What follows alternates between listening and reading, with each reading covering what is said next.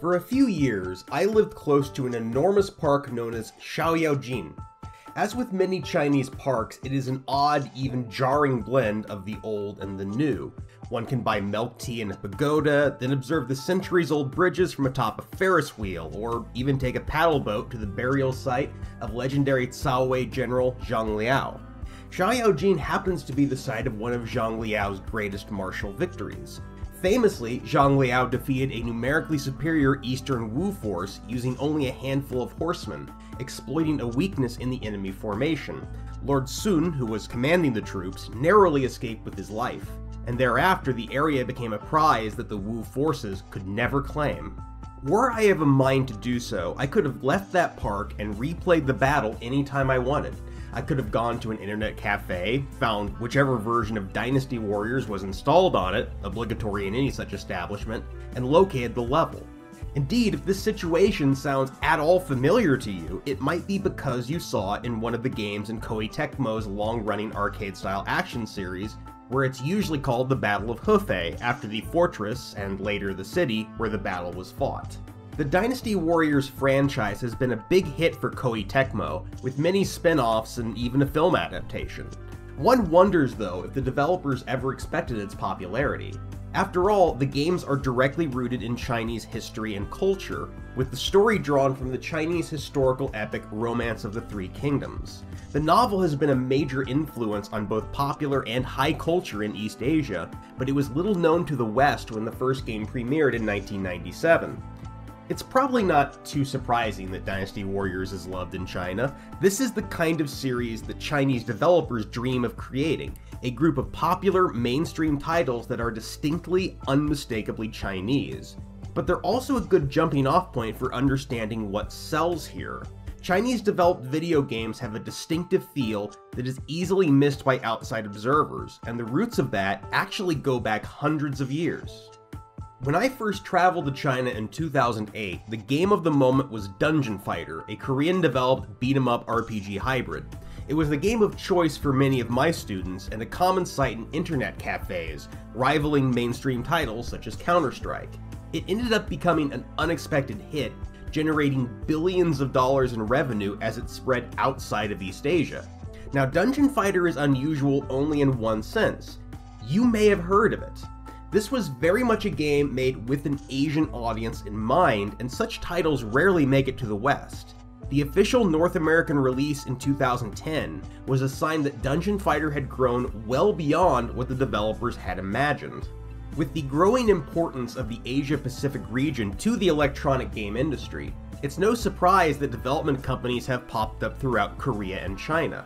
These companies develop titles that specifically appeal to consumers in the region. However, while a few Korean games, such as Dungeon Fighter and MapleStory, have become worldwide breakout hits, Chinese titles seldom leave the region. Simply put, the Chinese consumer base is so vast that a company can make enormous sums of money without needing to sell its products abroad. A commonly cited example is Fantasy Westward Journey, an MMORPG released by NetEase in 2001.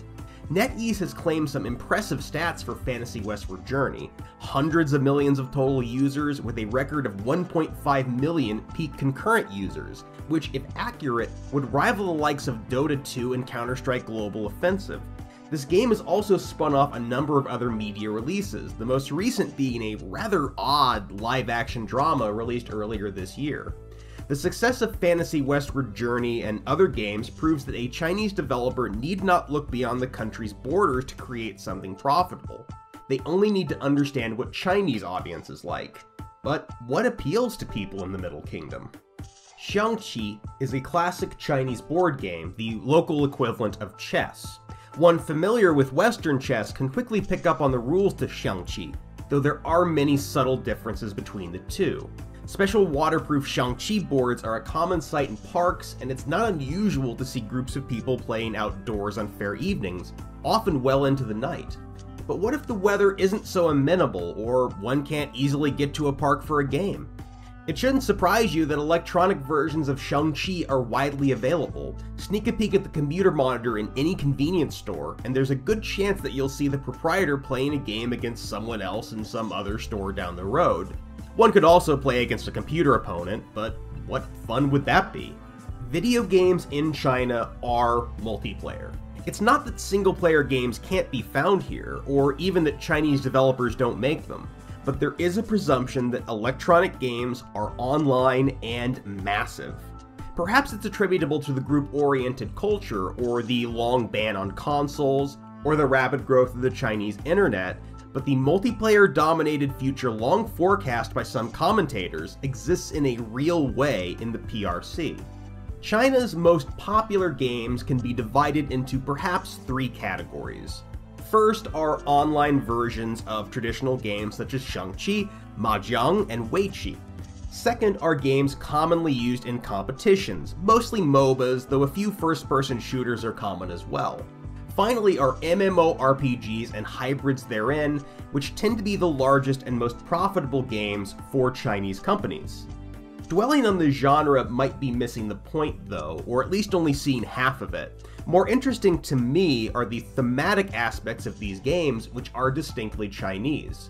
To many Westerners, talk of traditional Chinese themes might invoke images of the wuxia fantasy settings used in martial arts films.